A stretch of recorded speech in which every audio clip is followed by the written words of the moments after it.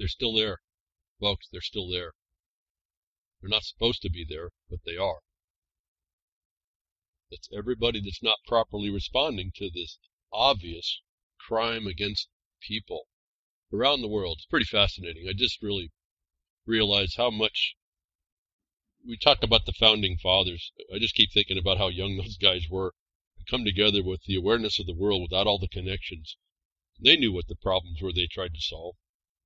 And the more I work on what we are trying to do to try and expose where each one of you might be that has an interest to do this, to try and stop this very clear fraud against everybody, for yourself, protect yourself, because this is going to go into the future, folks. It's not just the news you hear. This is the whole plan set up. It's still moving forward. No one has stopped it. There's a couple of decisions, but you're going to have to step up, and you're going to know how. You just can't talk about it. It's going to take some practice. And the more I do this, the more I'm finding out how far away we are from the knowledge that used to be in the world from people that didn't even have the connection to the world as much as we do today. And so we're facing a very interesting time, if nothing else, and certainly not going to be looking so well. But interrupting this current neo-colonial cricketism to bring you behind the woodshed. This is Crickitude Busting episode BTWRLM392. As we just keep plugging away. And just, folks, you need to understand this. You just can't say resist. There's a thing to do, not just talk.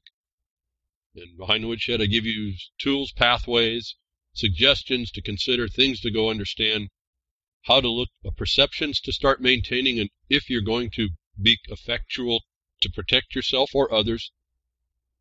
Where do I get some of that? How am I supposed to talk so well? Because I've been doing this for quite a long time, where I took a new view on what we're really up against, really looked at the honesty of the problem. We aren't a free people, not just giving it lip service. But it's like being in a prison. Even a prisoner has a communication system. And utilizing that system, that language, it can cause trouble, if nothing else, and keep you from being more in trouble. And so I've advocated to a lot of people, decide how to make a record so that you get, the way this place is wired, and we are treated administratively, you get to throw things into question, and until those are resolved, you have a protection to start. The step up from that is to actually try to get a corrupt court to look at the problem. And yes, I get a bit of snickers about that. Oh, you're going to the system. No, you're going to the captor, and you're showing them how the captor, who has a conscience somehow, to someone else, even though they're amoral, they have a thought about what it looks like, what's going on. And that bar of what it looks like in the comparison is really dropping lower and lower. And so we don't have much, I don't want to come to the imperative. There's always going to be a hope ever into the future, but it's going to be a few people that are only going to pull it off. And something's going to inspire everybody. It won't certainly be me, but otherwise I think it would have happened by now. And so I'm really just a placeholder at this point, trying to hoping that the information I pass to you will be held, and because it's not being used, and passed on to someone who may need it, who may make that break.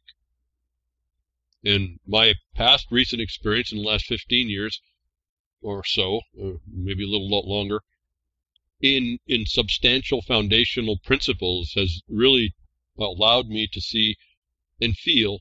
And again, I didn't initiate coming behind the woodshed to broadcast. I was told I should. I'm really not the guy to be doing this, I don't think. But I do this anyway. And the experience I have is found, when it's applied, to be advantageous. When I apply it, it's got us through things that were going down the wrong path. And let's say the fires in the West, how to engage that so that we, up until this last arson season, literally arson season, the natural fire season was exacerbated by these idiots, as we're seeing these minor demons in the world that decided that people were somehow as I mentioned in a Twitter, people are the comorbidity. They call you humans. In the code, the law, the government treats humans as animals. And you all haven't figured this out. You'll talk about it, but you haven't figured out how that might work and how you move yourself aside it, so that you can get back to what those young people that started this place kind of understood, and what they were all about and what they were trying to do. and we get back to at least that far, which we are so far away. And so I don't know what more to say to people. I know people have given up, or they just think it's going to go blow by them. And some of you, that's going to happen. But there's some of you out there that realize there's a real nastiness, and you're involved in it. In fact, I mean to tell you quickly here before I forget, I haven't been able to get to my emails for I think about 2 weeks now, and a couple of you, I haven't lost you, but I had to do a deep dive into some specific information, and in order to, that I didn't plan on doing, that in order to continue a condition, and then something else came up, and it was an immediate thing. I try to balance the things coming at me. I certainly can't take on so much, but I can, again, I tell you, there's a pathway you can follow. I can give you the heads up and get you there quicker. Before another technical note, I apparently last night may have lost my backup power supplies, and if I go down, I'll try and get back, but there's no guarantee here right now today until I can figure out what's up. Again, right at the last minute, it's now giving me problems. But anyway, just so that if you know, anybody that's syndicating, I'll try to get right back online if I can, if it doesn't take my system out completely. But moving on now, this is something for us. I know lots of people listen. Maybe they're inspired with what I say. They're inspired with the way I say it. Maybe you listen because you just want to argue with me and how useless it all is and futile. And I've told you can use even that futility to your advantage if you just would. But I'm not here to argue with really anybody. I'm here to show you we are not just that we're in the trouble. We see that we're in the trouble. We see the trouble that can be brought onto us. I'm here to say there are things that we can do to address it. We're not helpless. And again, saying resist is not going to do it. Protesting just for the sake of protesting is not going to do it. Going in the streets may be good and inspirational for people, but that's not really what you need to be doing. You need to infiltrate that very same system that the critters are hiding inside and do things that are objectively reasonable that they can't use against you in order to oust them. Because I look at this and I say that particular word, and you acknowledge it's an ousting. You're going to get someone out, even in a quo warranto. What's your warrant to be in this office is an ouster. And so we're going to oust them because what you don't really, I'll tell you, and you kind of acknowledge it, but you don't really appreciate it, I don't think, actually.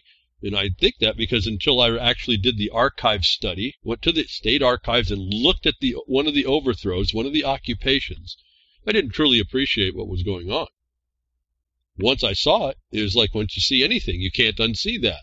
And you have an insight that no one else has. And so until a lot of you start to see the words and see how this has worked, I'm just noise at some level, but I'm an interest maybe not even that. You turn on 5 minutes and you're gone.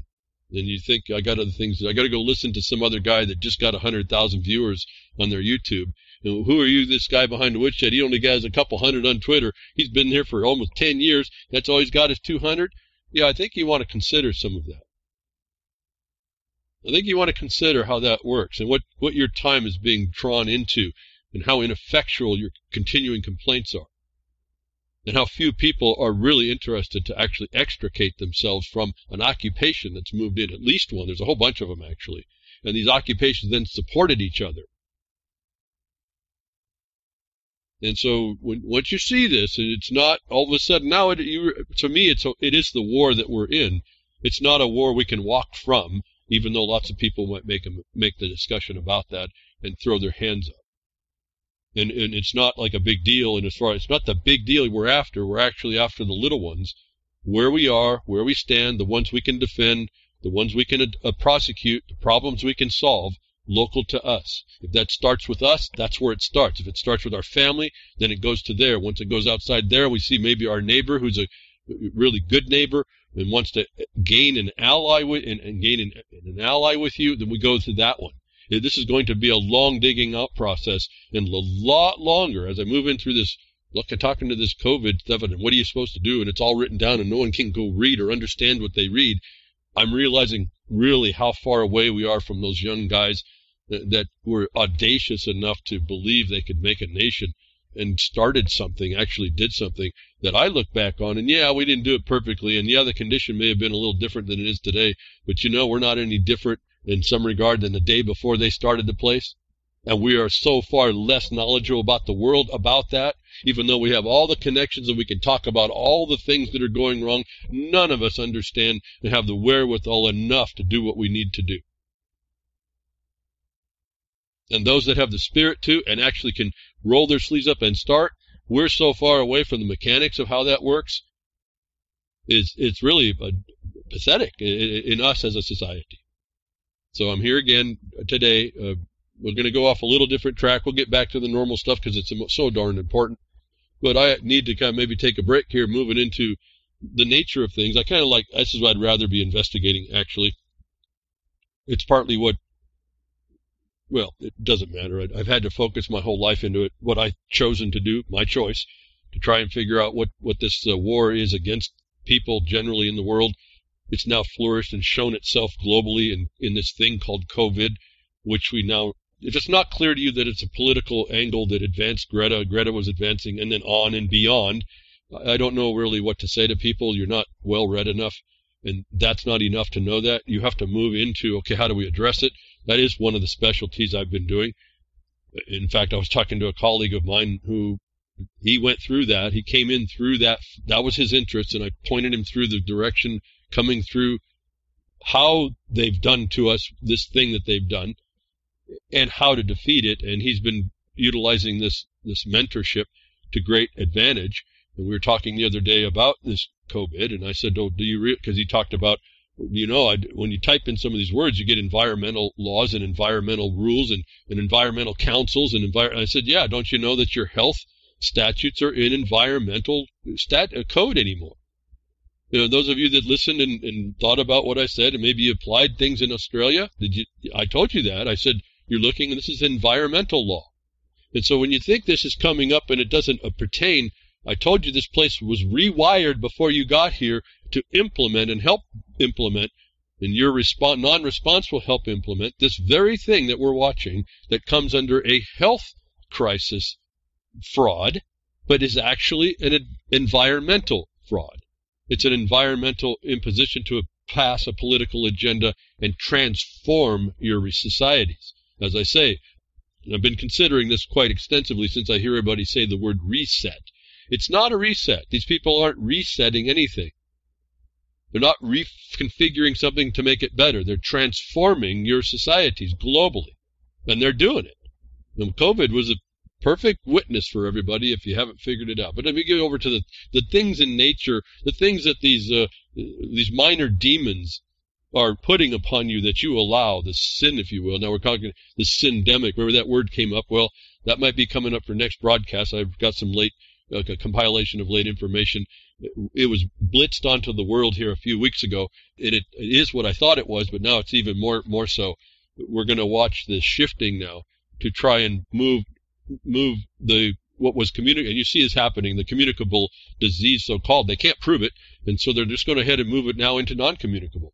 So they're going to take everything that was supposed to be novel and they protect against it, and there's no actual law in the country to do this, but they're going to make any non-communicable disease something that you get to do, that they get to have track and trace on it, because we're all got disease. As I said in the Twitter today, you humans, they consider you animals, are a comorbidity to environmental health of the world, the earth, to this green religion. And if you're missing that point, you're going to miss the whole show, and you're going to be wondering what the heck's up. But anyway, getting back to the real nature, not the denial of the sun and claiming climate change is caused by this little molecule carbon. The real thing that we're dealing with that we have no clue about, which is fascinating. It was always fascinating me how little we understand about our nature, the nature of us, the nature of the creation, the nature of what's going on, and the fascinating things that go on, and how in the best part of science, how we are still learning and we can still find things out. This little story popped up, and it just caused my mind to kind of go off a little bit into the things I don't normally think about too much, but has potential. If you give it a little bit of thought, you might see that this things we don't know can really, of the way things are, and there might be conditions which we don't even have an idea about, may actually start to explain the wonders that we see, like how does the sun burn, or why does it like it does, and why does it have characteristics similar to a different element, and what is this fantastically cool looking things like superconductivity and magnetism and gravity we can't even really define, and all these things we just have a poor handle on, and our language is so poor in describing. But this little story popped up, and it got my mind going a little bit. Room temperature superconductivity achieved for the first time. That's a lead headline. That always catches my attention. Superconductivity is a really interesting thing. It would allow us to transmit energy without loss. Superconductivity is a condition that allows energy transfer without loss, and it allows storage without loss. You have no heat in transfer, and you have no heat in transmission. And so this has been one of these things we've been looking at trying to do, but what the story caught me was the simple components that are involved and the maybe not so simple condition. And this is where the hitch comes relative to actually having it happen in our lives in the room, is the condition. And yet the condition maybe points to something else, which we have trouble doing, but Mother Nature has no trouble at all. I just wanted to expose it, just kind of a fantasy, just a neat thing for me to think about. I hope you find some interest in some of this, because I think when you start finding out about the nature of things, we're going to do a whole lot better than utilizing the fallen nature of man, or the fallen nature of these minion demons that are out there that believe that you are an animal and that you are somehow violative of the very nature that you come from, and that you are a comorbidity to the environment, and they are so divorced from reality that they don't realize they're a part of it too, and will deny it by saying, you need to go first, I'll watch. So we have some really interesting conditions. These people are out there, folks, and there's not something you can turn your head on. They've been doing this for a long time. Most of the problems I could see relative to property rights, due process, and all these other things that we thought were ours that we'll give lip service to, we'll call it out, but we won't insist on it actually, that have been taken from us by someone stepping aside what it is and making it look like they're giving us something, when in fact we never held them to the fact that they didn't have the right to do that or that way. And so they've made it an unnatural world. We wonder why the world's upside down. That's how. We never maintained the correct orientation. And so everything we look at is sort of upside down and insane. It's because you're living in an insane and upside down world, figuratively. Well, not so figuratively on the insane. And we haven't, it was up to us to stop that, at least for each one of ourselves. But room temperature semiconductor, achieved for the first time. I've been watching this stuff since all my life, in batteries and technology and all the hopes and dreams. Remember, we had the Jetsons cars that were going to be flying by now. Well, we're kind of close because we have these lightweight electrical devices that fly now. That's even pretty cool. But nothing like superconductivity or these really interesting phenomenon. A team of physicists in New York have discovered a material that conducts electricity with perfect efficiency at room temperature. Perfect efficiency. The superconductor. Superconductivity. A long-sought scientific milestone. Well, they're trying to get them higher, this temperature higher and higher, not just room temperature. They actually have to do they have to cool the materials to cryogenic temperatures normally. This used to be the old stuff that would allow this to be a condition. They then started mixing certain elements and finding out they could do certain things. Like I told you, material science is an amazing thing. You'll be able to do new technologies as you learn what the elements are as we perceive elements, how they're mixed together, how they can be put together in order to do things for us. Nature already does this already for us in certain instances that we get to witness that. For instance, it doesn't take special super exotic, what caught my mind here was the non-super exotic materials that are used. It's just stuff we find spewing out of hot springs and anything else that, or volcanoes or whatever. Real simple stuff. That the hydrogen, carbon, and sulfur compounds operates as a superconductor at 59 degrees Fahrenheit, the team reported in Nature. That's more than 50 degrees hotter than the previous temperature superconductivity record last year. And so I just want to jump down a little bit just to identify. Remember here, we're not dealing with anything sophisticated. It's simply hydrogen, which is abundant in the universe, and I want you to think about that as we move out from the Earth and in the universe. We've got this whole thing going on. And carbon, which is, it's our bane in this kind of Greta. Ask Greta, she'll tell you it's the bane of the world. It's part of the process. It's part of nature. They deny all this to us. And it's sulfur. Even the The minor demons in the world recognize sulfur as a basic element. Simple things, hydrogen, carbon, and sulfur, and this makes a semiconductor at 59 degrees, and that's because the substances are superconduct at room temperature only while being crushed between a pair of diamonds to pressures roughly 75% as extreme as those found in the Earth's core. And that was the second little clue that just got me thinking a lot. They have to put this material, this hydrogen, carbon, sulfur material that they make in the pressure between two diamonds that they raise the pressure upon that is 75% of the Earth's core. I just want you to consider something. That means that we have 25% more pressure available. We also are going up in temperature, so this may be counter to what I'm thinking. But we certainly have access to hydrogen, carbon, and sulfur at 75% of the pressure of the Earth, 75% to the pressure of the Earth's core. That it occurred to me that we don't know that nature doesn't have these simple combinations of elements in its ingredient list and its mechanisms that we may be clueless to.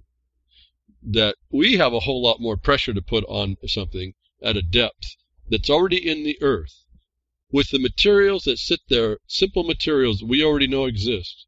That the thought occurs to me. And when you look at what they're doing, they make this construction so that it has a lattice. This is critical because we move now to hydrogen, and when you get it compressed enough, it becomes a metal, a gas that becomes a metal, and it forms a lattice. That lattice is almost, I can't say it's identical in angles, but it's a lattice just like carbon, graphene. And so you have two elements that when you put them under pressure and in a certain condition make layers and structures. The graphene carbon structure of which, as we understand, even though it's one molecular layer thick, it's the strongest substance we know. Start putting all these ideas together, and it looks like the physicists, the material scientists, have found out that the Earth, even at 75%, has more dynamic, more energy, more types of dynamics to put on materials. That it occurs to me, possibly happenstance even so, these materials are already existing in the Earth.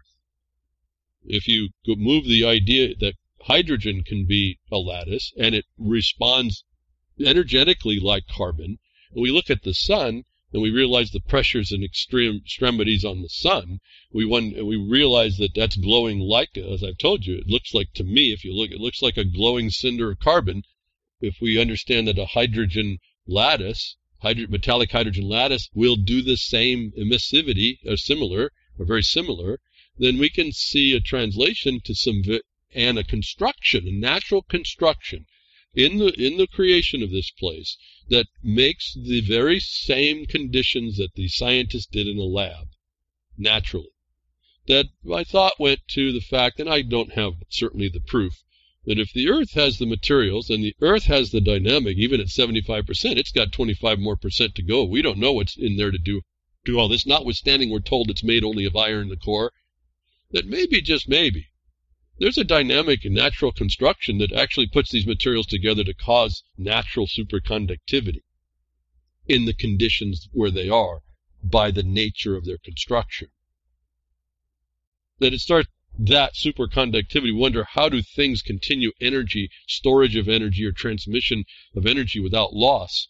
A superconductor can do that. That if there's some substances around the core somehow in the Earth that are causing superconductivity, that's also inductive power as well. We start to discuss maybe how does the sun, who is the same type of a body, only much larger, superconducting and interacting inductively with the Earth. Well, how does this Earth keep heating? It has to be coming from somewhere, the energy. It just doesn't make it up because of nuclear decay. We're looking at Van Allen belts that act as big conductors. Anybody who's ever seen inductive heaters, you stick something iron in the middle of some conductive wire, and you pulse it with a certain energy. You don't touch the metal. the iron core, the iron inside those conductive bands, induces energy and heats it up through fiction. It seems to be a similar model as what we have on the Earth, that this little, I know they're not talking about this, and I know I've kind of gone off, and maybe you're not interested. This is the stuff that really does interest me. The Earth may have this capacity to do it already naturally. Why it's such an anomaly in our mind? How does this thing work this way? How do we have transfers of energy that are not really losses? How do we have storage of energy? How do we have cyclotrons in space above our atmosphere? How do they induce more energy and bring it in and protect us or block it or create the internal dynamic? Well, if you have what they call in high temperature, and we're going to have to go a little bit higher temperature to get there, but if you already have dynamics that are in a lab that the Earth can exceed by 25% more, and that's estimates. We don't know the dynamics in there. It may very well be that nature has created, and we won't find yet for a while, and may find, or maybe never, there is superconductivity in the simple materials of the universe.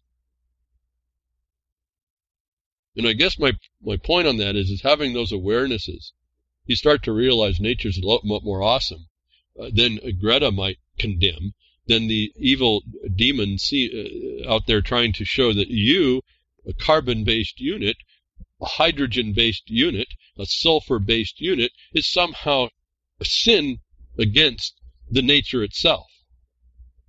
And I guess I'm partly looking at this, the awesome ignorance that we have about nature, and these little indicators here, how cool it could be, these things could be wired together that we don't even have a clue yet, how it could be working all naturally this way, what's so hard for man to do.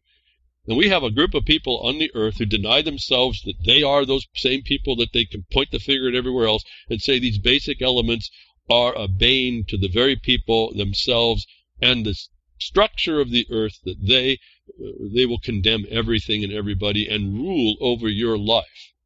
And they work and they plan to subvert your whole system. Whether you agree it's government, state, or whatever state is, whatever words you want to say, there's systems that really are somewhat there to protect you.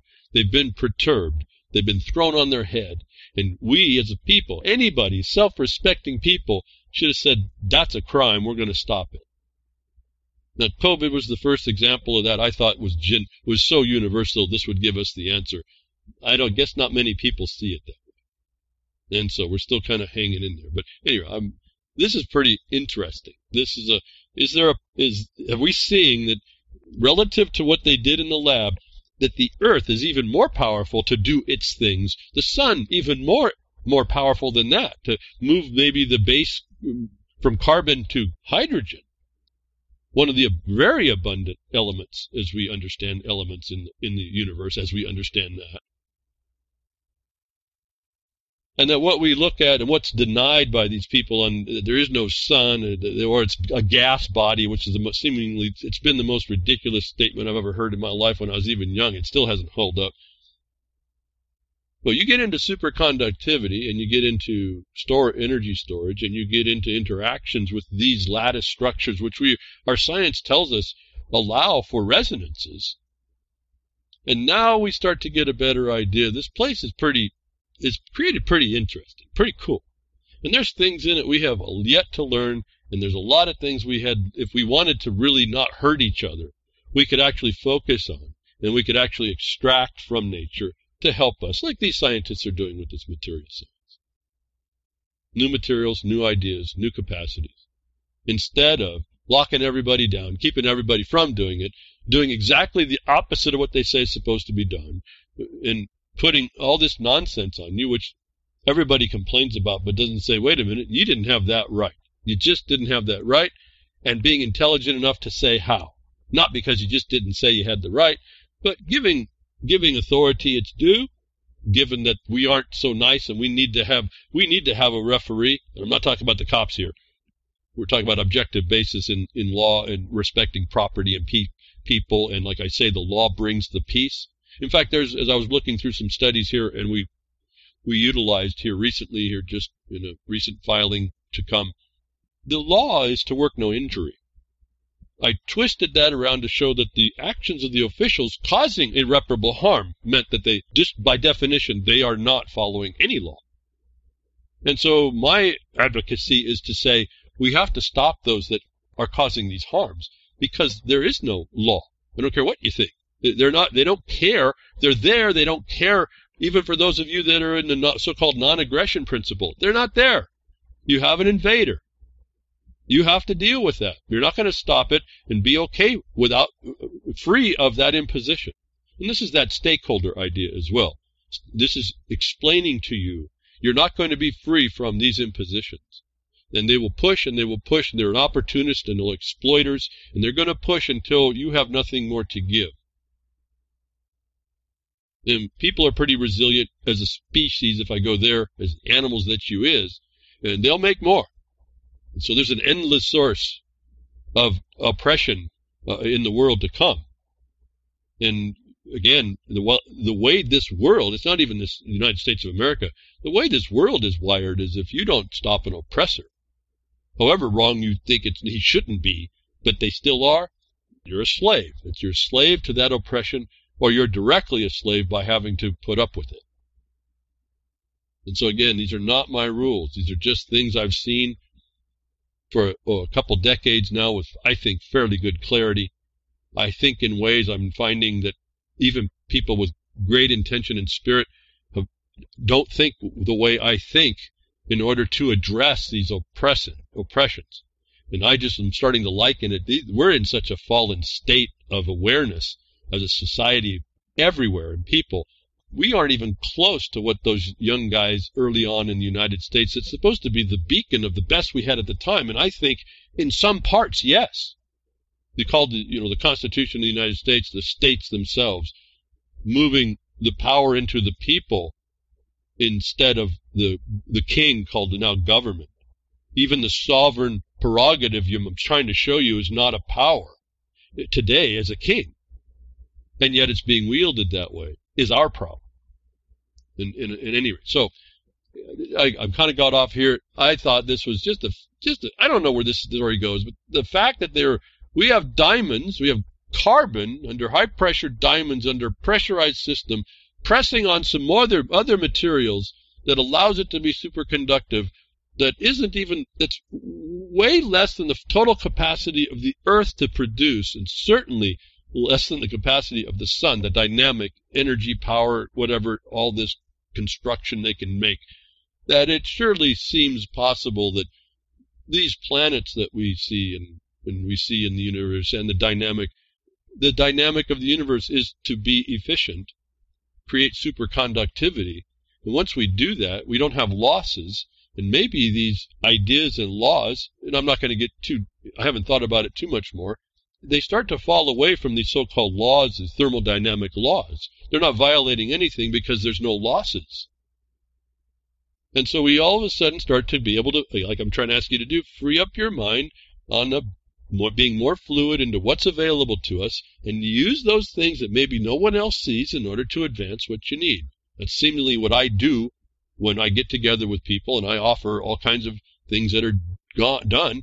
And it's almost beyond people to conceive. And then I find out where they might understand. And I try to go step by step, and I explain the support for all of it, the authorities for it all. And all of a sudden, it finally just exposes itself. These ideas expose themselves. Much like this has at least got my imagination. There's this exposing that there's conditions in something as simple as the earth, as simple as we might make it, that has dynamics in it that actually can create superconductivity. And wouldn't that be an interesting thing? It was also, that's what it was. I didn't have the link for it, but they were talking about there's a split, and I've mentioned it, we've talked about it, the shifting poles of the earth and the split that's in the in the Atlantic, and the moving of it, and this started to actually fill in some of that. If there's superconductivity and it's a pole of a magnet and moving around and it's dynamic, we could actually see this pole magnet actually being generated, not because of the iron, that ends up being the heater, with the inductive rings of the Van Allen belts and the sun beating on that. Where that energy comes from, I'm not quite sure. It could be just the construction of a superconductor we're seeing is called the sun, and its radiant force, and induced into an iron core, but it's not really that either. There's other layers that are actually allowing for a free flow of energy that is completely unknown to us. And this is, if I can then say, that's us as a society. There's things that were known before, like ancient civilizations, or the people that made the Constitution, that had knowledge of the world before, without the connection to the world, that knew this whole world better than we ever do right now. And so everything looks like magic to us. It looks like these people that have taken advantage of that. These are the new priests, if you will, of the green religion, no less. The new Green Deal is this whole thing.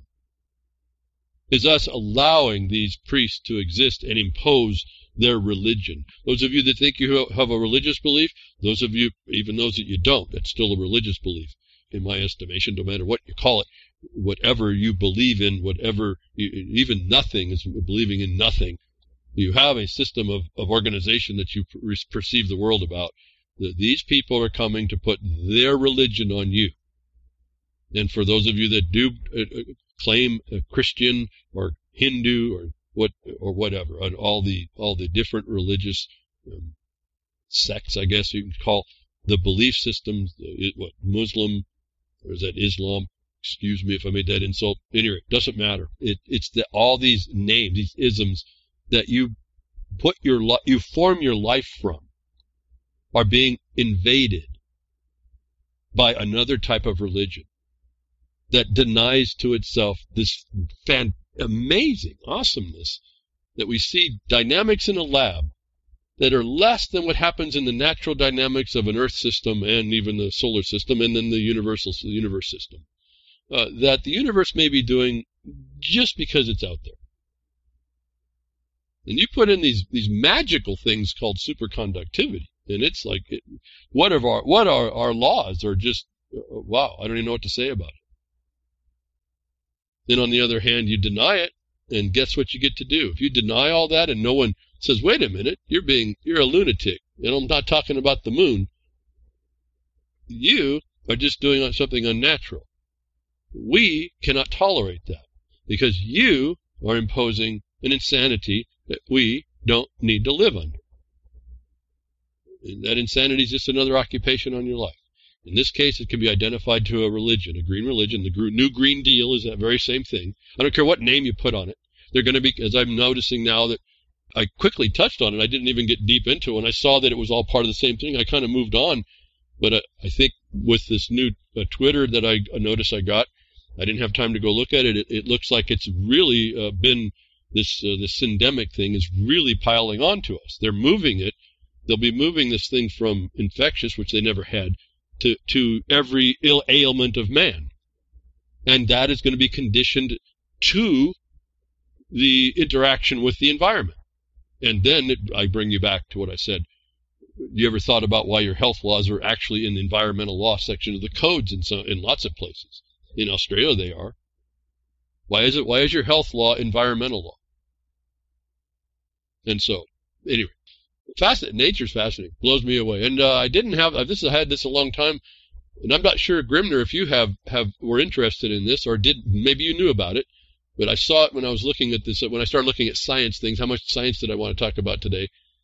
Just wanted to mention this because it's important to see. I hope it's still available. Feynman, Lectures on Physics, the most popular physics books ever written, now completely online. And I don't know too much about Feynman. I know a little bit. In the last 20 years, I haven't focused on any of this type of stuff. It's just it's just an ongoing interest for me. I wanted to be an oceanographer.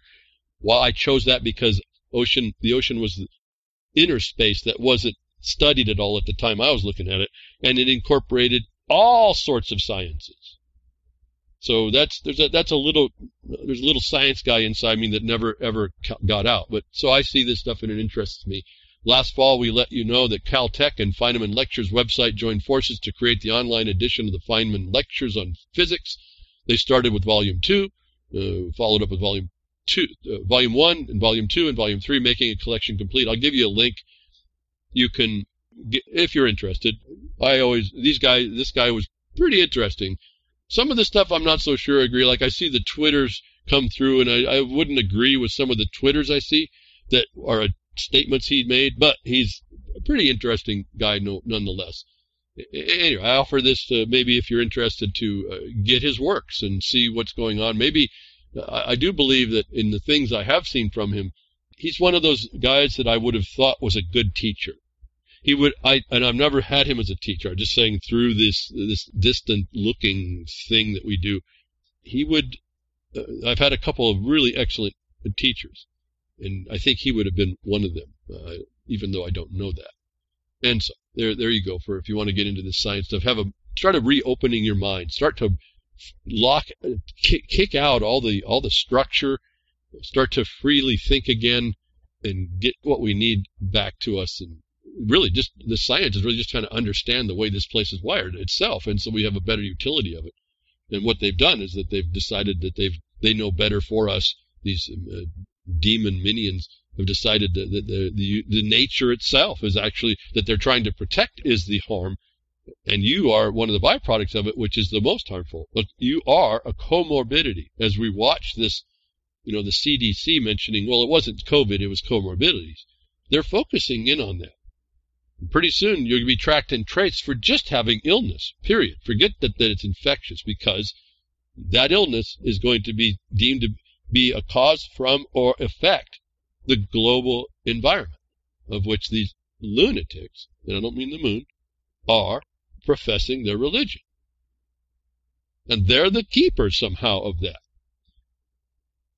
Moving into this fraud, and how it's all inverted almost always, and how partly that is what you can use to out it, but you have to come from the objective basis. You don't give lip service and summary to what you think you know. You have to develop it. So you say your fundamental rights are violated. That's not enough. You have to go explain what those rights are before you really have the standing. And then you have to provide the evidence that what you said was violated, infringed, was in fact infringed.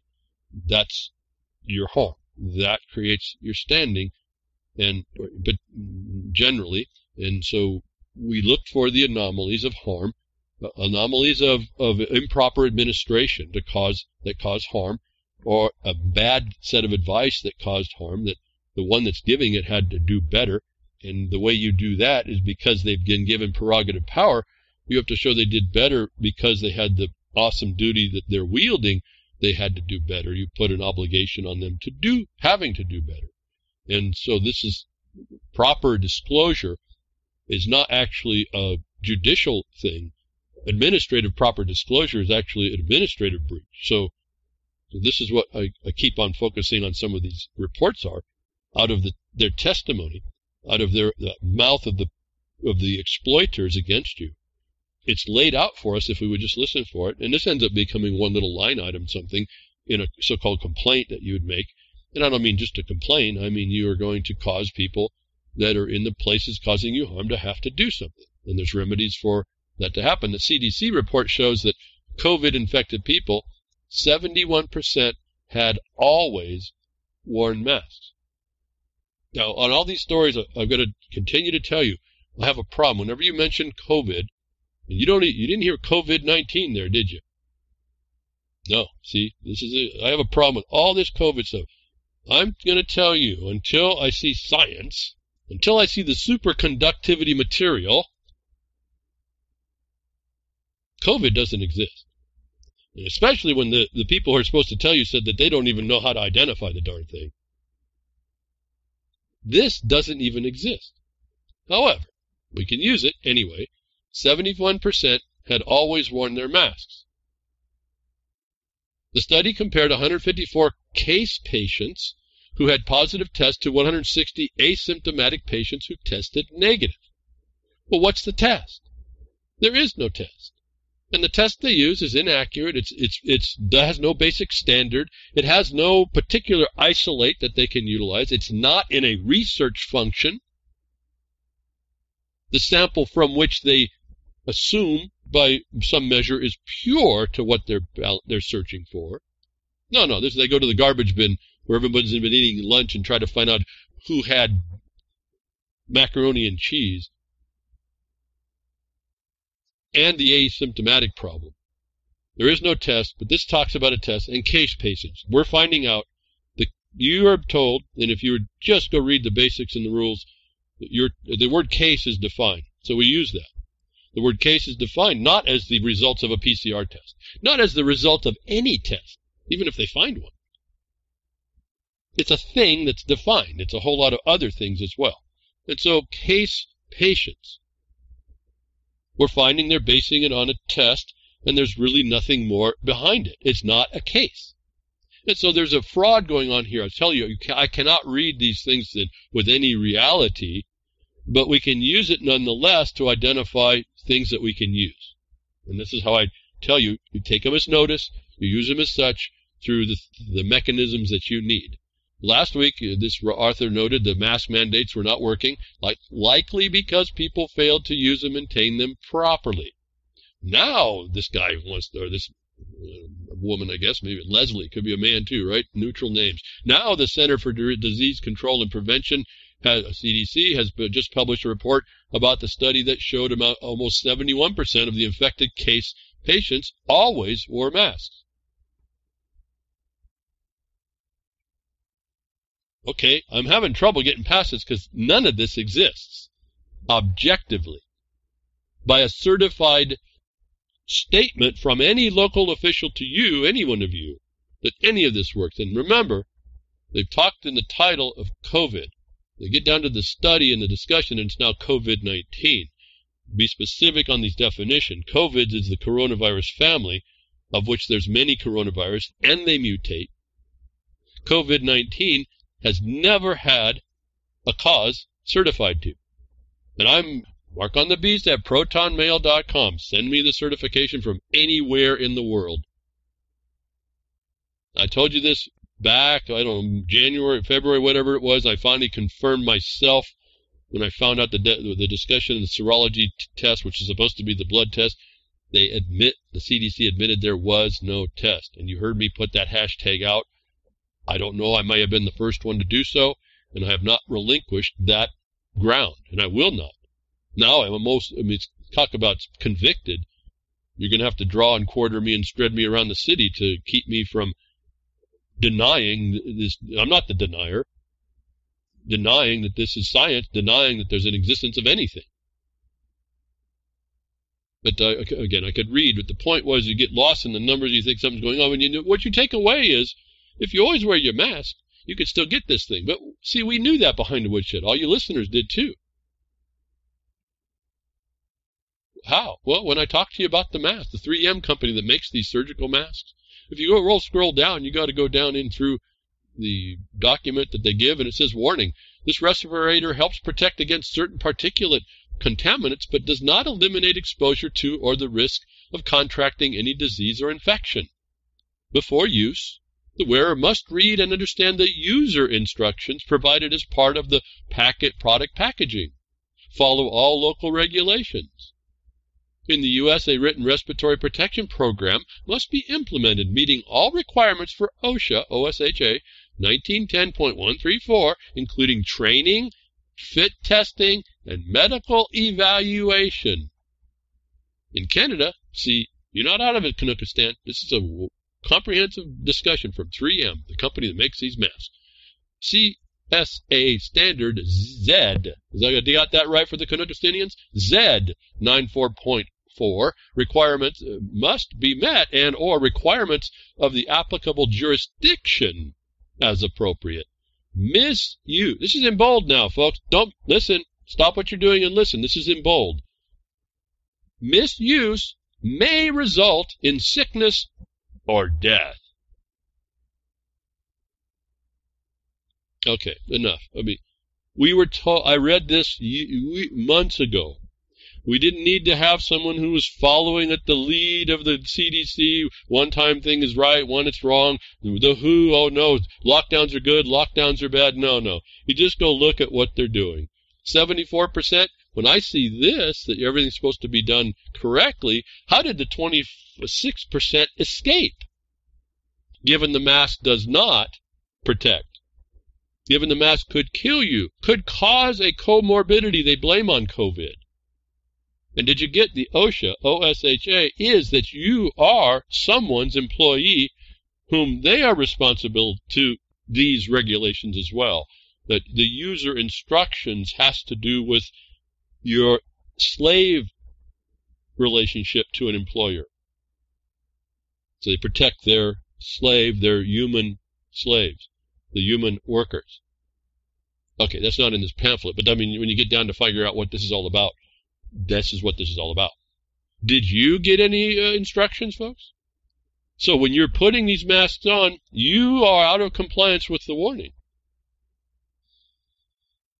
So does this report before even make any sense? No, it makes no sense at all. Even if I agreed there's a virus out there that they can identify, you notice they don't talk about it.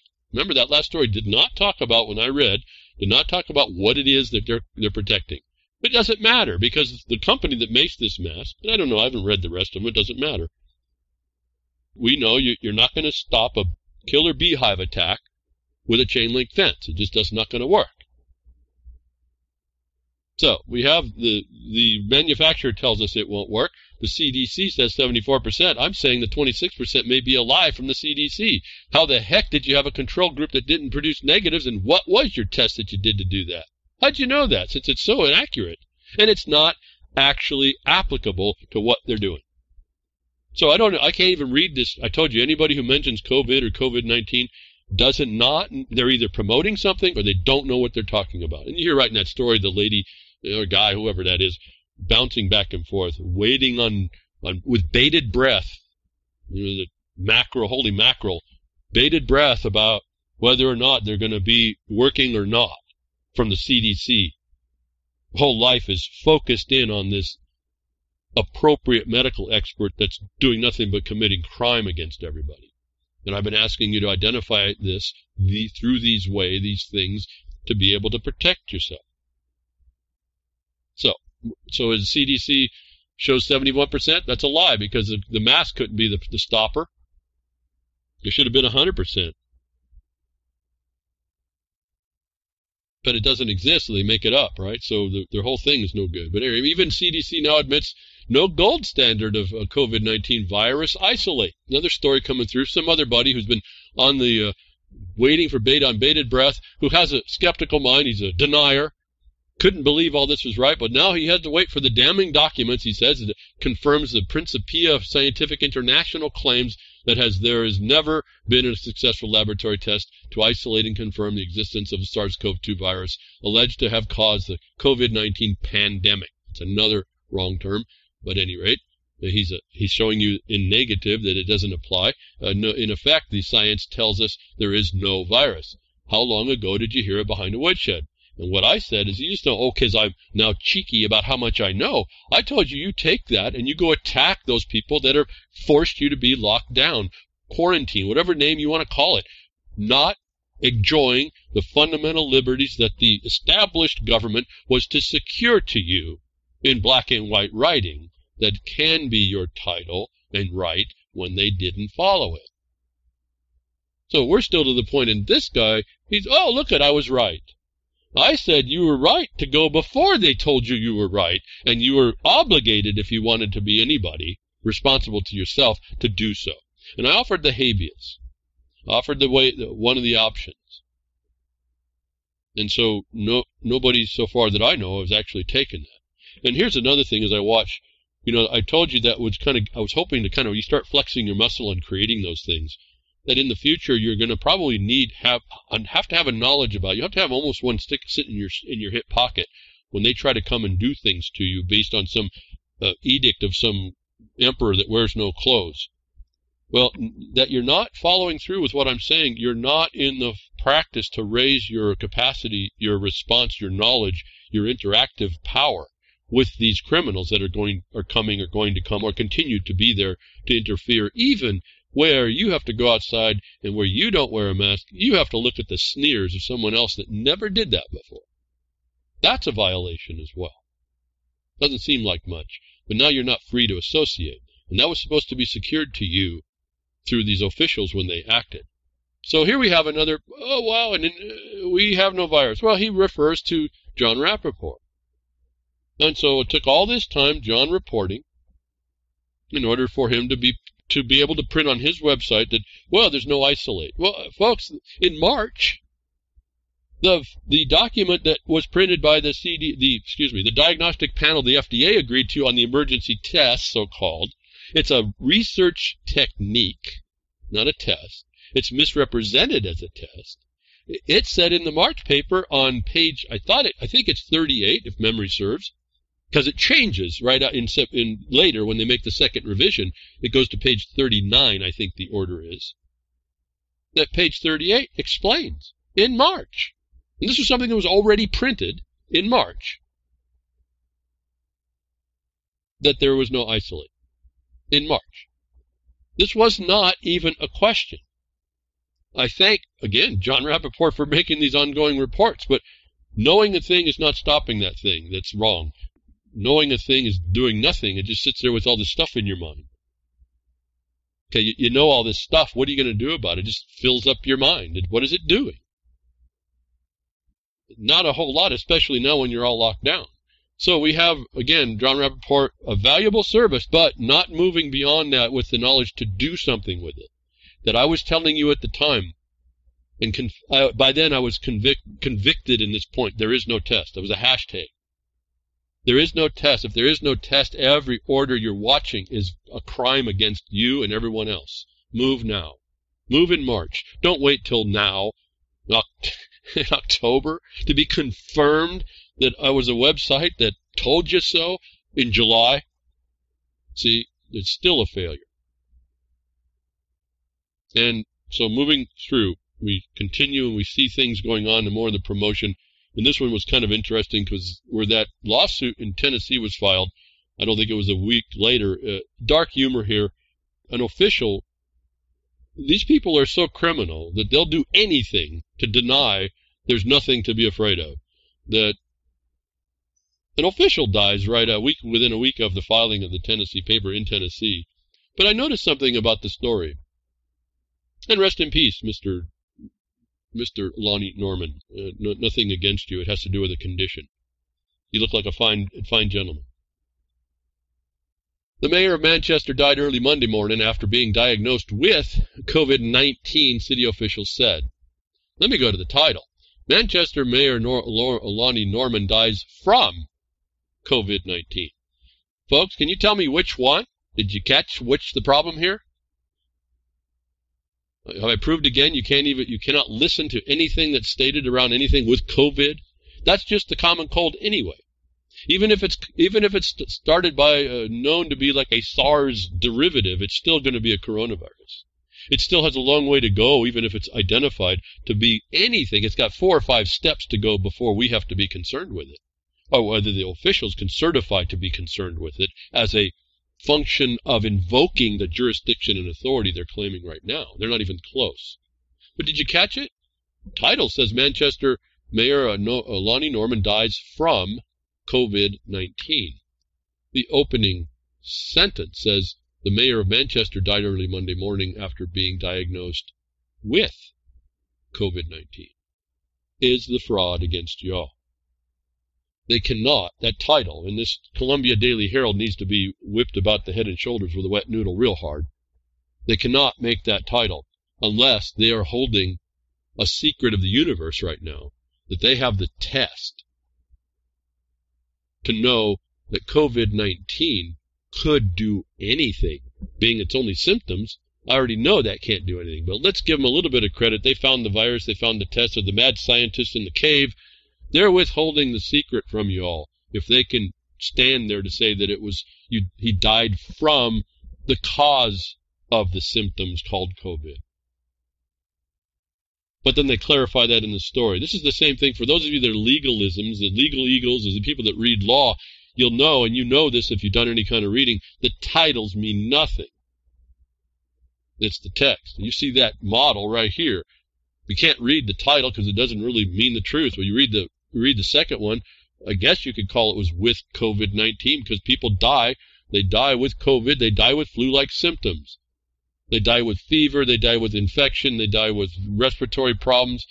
I understand we're all going to probably die. The probability of us dying with respiratory problems or as we get older are really high. So we die with what they're calling these comorbidities.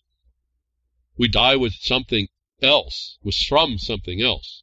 And so, right here in this story, again, no slight to the Honorable Mayor, but, just dark humor. It just seemed kind of interesting how within a week, the people are dying to prove that there's something there we're dying from, and yet that's the title, but that's not the fact. And so we have more and more how, not that we need for the media, about the media notice, but we can prove that not even the notice you're giving in the media is understandable. And no one makes a clarification. This is another point. No one's denouncing the errors. You're not like seeing them, oh, we made an error, we now have to say with.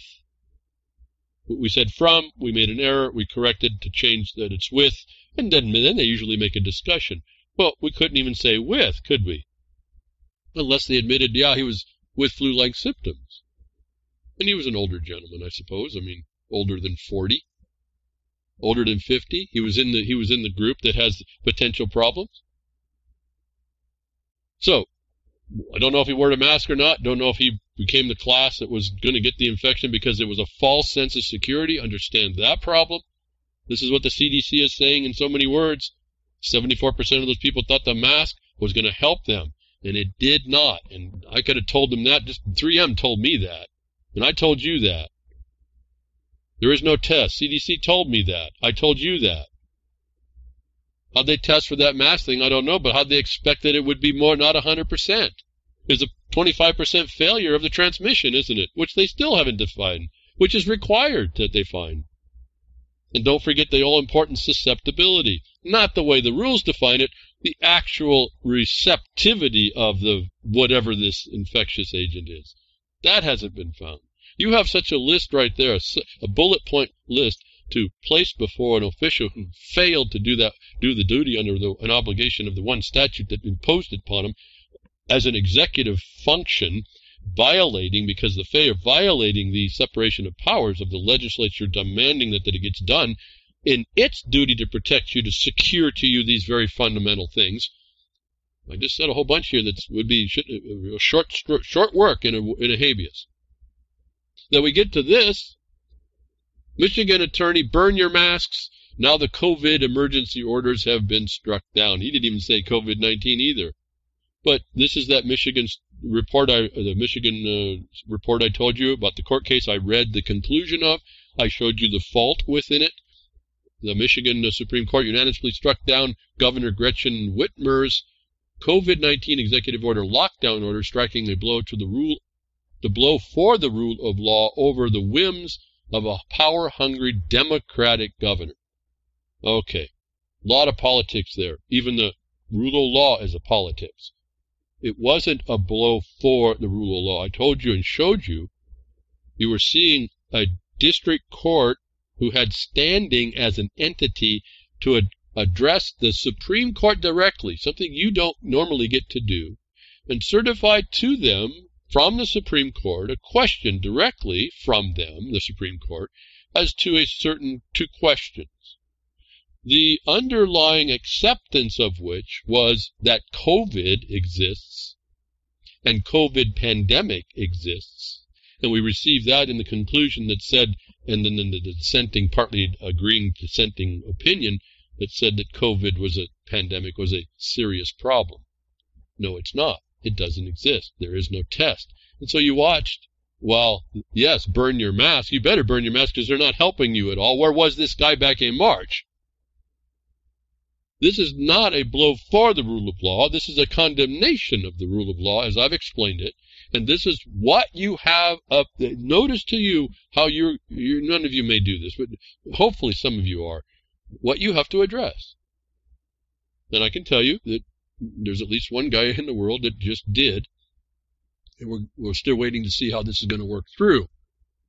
This has nothing to do with Democratic governors, because in the state that I was talking about, it's a Republican governor. This was across the board. Both political parties are the different wings of the same bird of prey that are going to implement, whether they call it the Green New Deal or allow the adjunct policy condition to be in your life that strips you of all your rights to exist. Each one of these parties are doing that to you. Again, once you see how this place worked out, you'll realize how that is. That's really That's where the battle is, not this political nonsense I see going on, in particular, like through the Twitter and stuff. I can't even keep up. It's just so much time is spent on, in my mind, useless things, that all that time spent writing all the things I see and in social networks and complaining and wherever could be used in time to write a concise statement and start, at least even start, if you didn't want to jump into your habeas, at least start to make that record. And some of you that have had done, you've seen that they come back with zero. They come back with nothing because there's nothing there.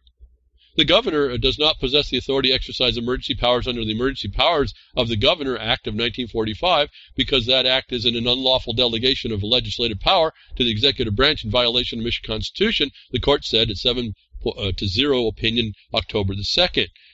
Well, that's not a below 4 rule of law. That's a 1945 law that shouldn't have existed in 1945. That she came in and she beat people up with today in 2020 is not a blow for the rule of law, which shows you it's just a brand, it's a cover-up, and what do? They imply that COVID-19 was something in that order, and it cannot be. That state, no state has certified to the existence of the cause. And I'm going to say it that way because I don't know there might be, I told you, there might be something out there. It may be a little different than the common cold. It may be different than the seasonal flu. It may be something novel. But that's not to be done on presumption. And more importantly, as I was reading the original documents from China, the reports from China, it was an implication that they presumed its existence at all and that it might be causing this problem. I won't even deny there might be something. I'm saying that no one ever certified that it was, and the law, the black and white, required that. And when they didn't do that, they did not obtain jurisdiction or authority to do any of it. It has nothing to do with whether or not that emergency powers did a breach under the separation of powers doctrine. You notice that question is not, you don't even talk about the idea of the public health crisis being a fraud here. They changed. They finally got to the point when to say that 1995 law should have never been. Oh, yeah, she got away with it a little bit, and we shut it down, but COVID's important, and COVID is dangerous. And so you're left with that in a legal proceeding. Fascinating. Because you didn't have the attorneys, and certainly the district court wouldn't, present the proper, what I consider at least, but you, again, mark on the beach, protonmail.com, if you have another view on how this thing works out through the law. Burn your masks, like burn your bras, it seemed like to me as I see this. You should have, well, where was this guy back in March? We heard the 3M said don't use them. They're going to cause nothing but problems anyway. So even if there was a thing, they weren't effective anyway. But burn your bras, folks, the face bras. And so we're free at last, free at last. Thank God Almighty we're free at last, and we're not, but that's what everyone thinks. Because everyone thinks, I told you, the door gets closed, and now they just got as far as they got. And all we see now is that they can't use that emergency order. It doesn't stop them from bringing back the fact that they never certified and they still acted without jurisdiction and authority. Litigating over lockdowns. I'm bringing this forward for examples throughout the world that when you bring a judicial remedy, notwithstanding maybe our ideas of the corruption, my view is if you bring it nice in the narrow path, nice, concise, as best you can, you're likely going to put the pressure on them because the nice, clear statement is very hard to obfuscate, notwithstanding all the tools and the technique and the experience and talent they have to obfuscate the point. It's very hard to do it when you only have one or two things you want to advance. As I told you guys about the example I told you about the lawsuit in Tennessee, that's a model. Those of you that do habeas should be able to focus on the first 8 pages, and from that is then used for your facts and your names and things like that. It may be shorter.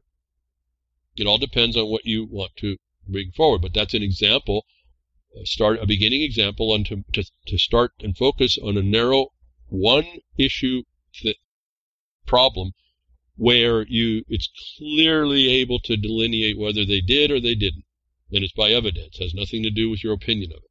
It's really how right now we're in that time when that's about all we have left.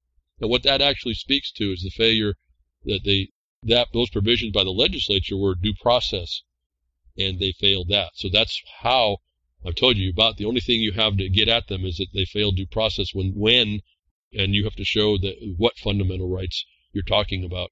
And I said to make those real clear, just go to the Constitution. Don't try to make them up. Go to the Constitution and pull them from there first. You only need one, but you have a couple, and don't make it overly complicated for yourself. So there are other cases in the world, and they want to say it's a victory for the rule of law. No, it's not. The rule of law did not step up for all this time. They did not step up in Michigan since 1945 to stop something that the governor never had the right to.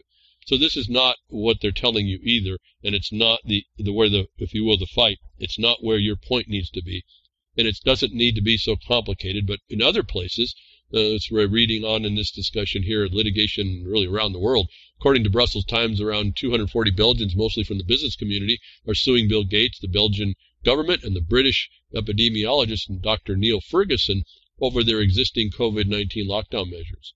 For context, AIER, which is the organization website I'm reading this from, has covered how Bill Gates maintains a strong involvement with groups like the World Health Organization and is an avid supporter of public health projects involving men like Dr. Anthony Don't Fall Prey to Fauci and Dr. Ferguson. Barry Brownstein sums up Dr. Ferguson's connection to Gates as well as his relationship to the Belgian lockdown measures he is currently being sued for when he writes, quote, Neil Ferguson of the Imperial College London had inordinate influence, advising national governments on pathogenic outbreaks, close quote. Ferguson listens to Gates as his center receives, quote, tens of millions of dollars in annual funding from the Bill and Melinda Gates Foundation. So I don't want to read on here. If you go down through, you see South Africa, or Africa has suits. You see that the Dutch are advancing suits. You see that their people are advancing this and they're winning. They are winning, though, without challenging the non-existence of the COVID or the war to the point, the local certification of its existence at all. And when you know there's no test, and then they're going to have to also, you say that, they're also going to have to find the test. Maybe they'll have to go to these other people that had the test, that they're holding it out, because I don't know.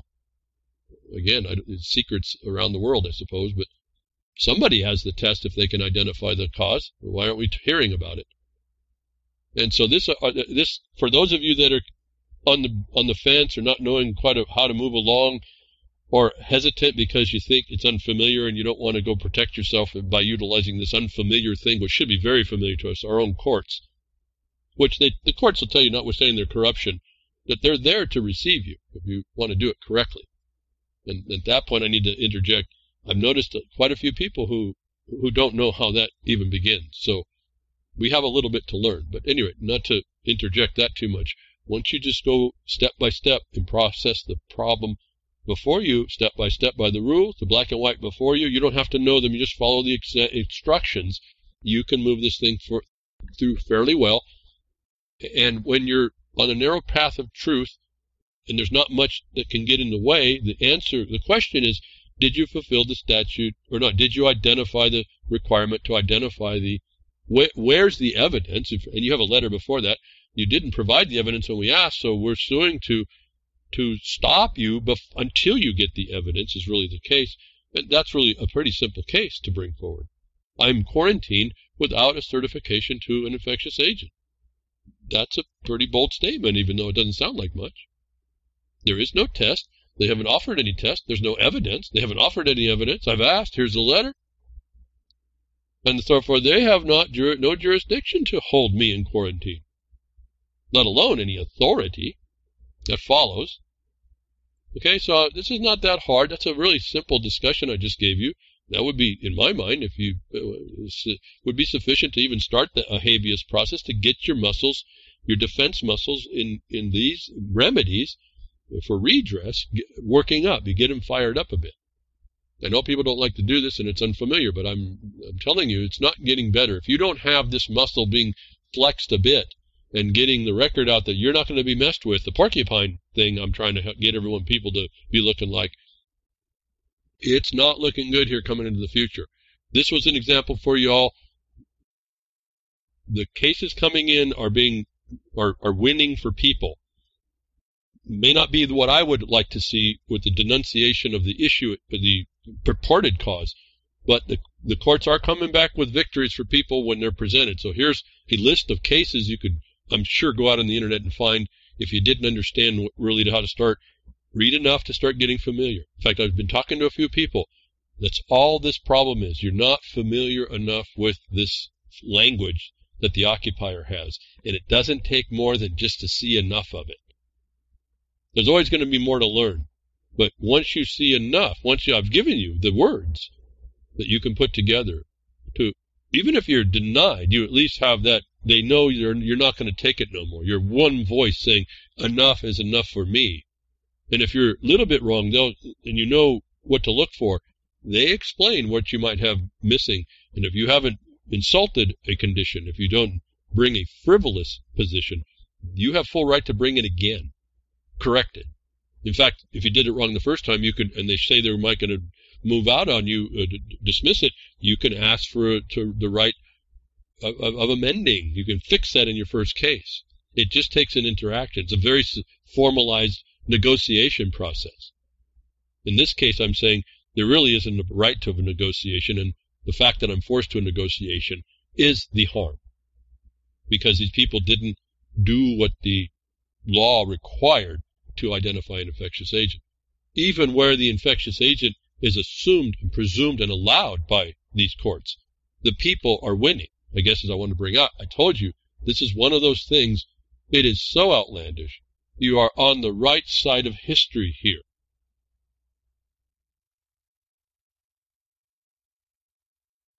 You say, oh, what about the first cases? Well, that was the learning process of how the courts, the rule of law, was not going to help you, and it was going to take a little bit more. Now the arguments are refined. Even those that, you see, even those that are accepting of this non-existent thing, presumption and implication. I can't even believe this. The laws are allowing that. Now you have a better lit road to follow with other cases. And what was interesting in the Tennessee case, out of a fact affidavit of harm, it was exposed, and we then used that as I told you before, in the Washington case, when the judiciary closed down and put any condition on accessing to the courts, it was a fundamental violation right there. And then they did it on something, and I think I said this before I came to the conviction that there was no test that they could certify to. This is right before that. This is way early on. I said you don't even have a government now. They've shut down one of the branches of your redress. If you don't have redress, you don't have no law. If you have no law, none of those people mean anything. And so you have a serious constitutional problem right there. But the point is that the judiciary accepted the executive's implications and presumptions. And that's not supposed to happen at all anyway. And so an affidavit came out that there was an order that it said you had to wear masks at the courthouse or the county building. And that's a two-part problem. If you understand the way that you want to talk about that, about Constitution and Constitution rights and things like that, the judge only has authority over his courtroom or his jurisdiction over the courts, not necessarily a whole county building, let alone agreeing without question to enforce rules, mitigations, that the executive never certified to. And that judge never double-checked that. Is a breach of his duty, or her duty, whoever signed that. So when you really understand this place, you see exactly how they're destroying a lot of this right in front of our eyes. Everyone thinks authorita, they've got the authorita. Well, we're talking, they don't got authorita even. They don't have jurisdiction. And then when they adopted implications, you're watching your whole government is just not what it is. And I'm saying, then what do you think you're going to get out of that you've continued to allow?